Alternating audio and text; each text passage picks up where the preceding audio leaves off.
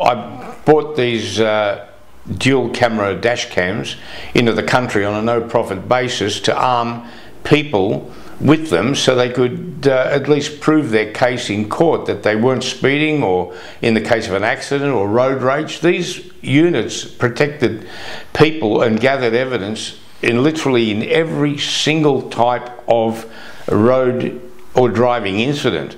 Now what happened was, when I closed the car website, I stopped doing this, of course. There was not much point.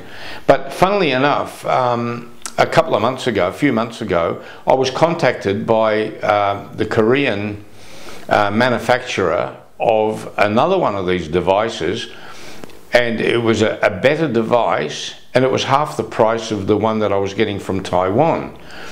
So I decided, oh well, I'll keep the vendetta going, and so I spoke to the guy in Korea, and he put me onto the Australian distributor, which was a Korean company set up in Sydney to distribute these devices. And I set up a deal for literally for myself and my friends. I bought two of these new fantastic GPS equipped dual camera dash cams, one for the two cars at my place. And then I thought, well, maybe I'll talk to the guy and I'll see if I can set up a deal for my mates. So I did, and he was very amenable, and he said, well, you know, if any of your friends want one of these dash cams, tell them to contact me and I'll do them a special deal with postage included and everything. So I did. I set it up, and the company's name is Motrex. They're in North Ryde. In Macquarie Park, whatever they call it, and the unit's called a Transcend Drive Pro 550B, and I've got one in my car, and I'm absolutely blown away by it. There's no way on earth that anybody's going to stitch me up for anything when I've got this thing running, because the videos are fantastic. It's easy to use. It's even got a built-in heads-up display. It shows you your speed in your line-up vision. So yeah, I organised it, and I got quite a lot of people have contacted this guy at North Ryde and got armed themselves with one of these devices.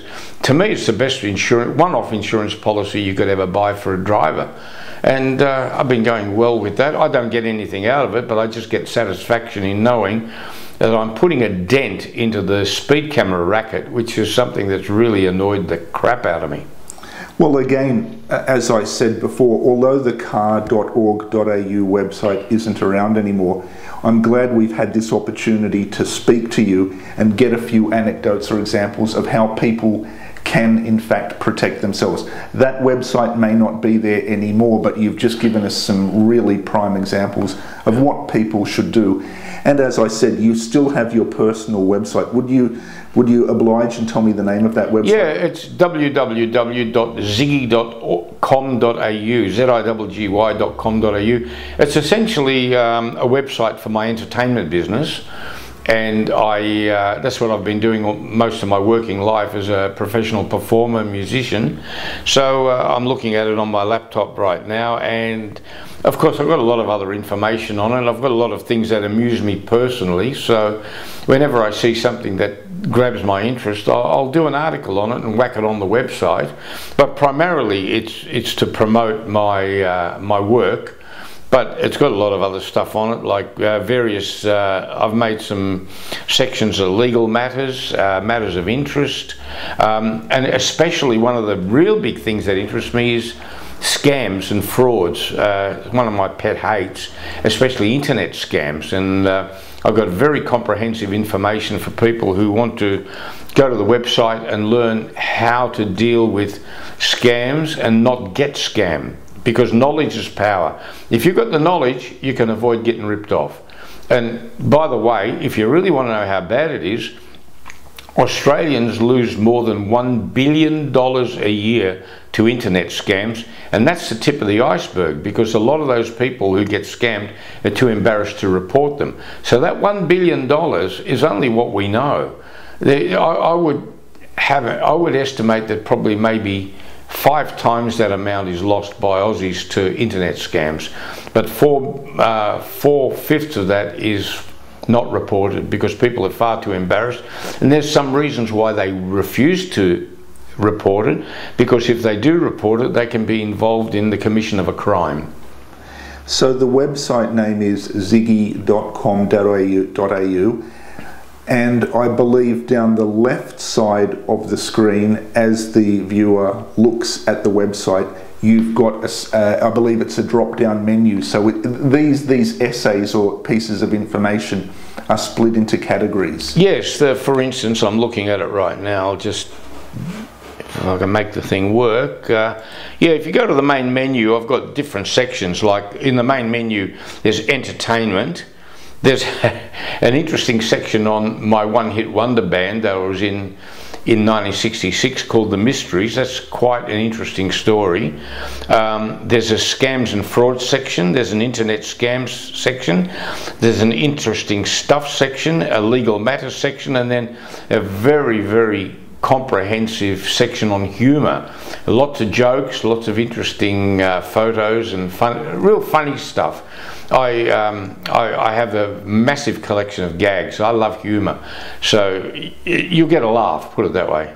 And are you happy for people who visit your website to contact you? Of course, we don't offer legal advice per se. No. In the same way that we don't offer financial or medical advice, but are you receptive to people getting in touch? Oh, absolutely. I'm always happy to get a call or an email and talk to them. If they want to know about those dash cams, as I say, the information is on the website under interesting stuff, and they can have a look at the review I did on it and contact the guy who is in charge of distributing them in Australia. And by the way, that's the official distributor. A lot of companies who are selling the same product claim to be Australian companies, and they're not. They just have a website claim and a VoIP phone number maybe, but they're based in places like China, Hong Kong, and they're all good, and you get the stuff cheap until you have a warranty problem. Then you have to send it back to China, and hopefully you might see it again in a few months, or you may never see it at all. So that's why I didn't want to deal with any of these companies, and I set up the camera distribution thing with the local authorised agent of the Korean company that makes them. So if people want to ring me and talk about their traffic problems, their driving issues, yeah, I'm fine. Or anything else. Internet scams. I've been researching these for many, many years, and if they read that section, they might get a laugh out of it, but they'll learn a lot. Okay, well, thank you for sharing those pieces of information with us. I would encourage viewers to have a look at that website, ziggy.com.au. And again, Ziggy, I want to thank you for being on the program today. My pleasure.